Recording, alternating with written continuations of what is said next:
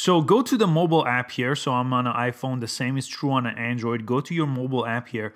And on the top right, you have to be logged in order to be able to do this. But once you're logged in, go ahead and press your profile picture right on the top right here.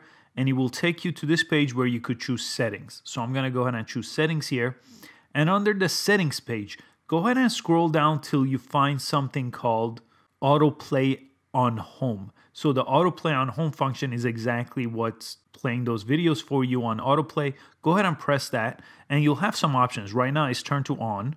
You could do Wi-Fi only. That's the one I recommend. So you still get a preview, but not all the time. So it's not using your data plan. Or you could just turn it off completely and it won't do it at all. So choose the best option between these three. If you have an unlimited plan, for example, it doesn't matter and you can leave it on. I think it's a great option actually to see a little preview of a video before you click on it. I hope you found this useful. Please give it a like and subscribe to this channel for daily tech and social media videos, and I'll see you next time. Thanks for watching.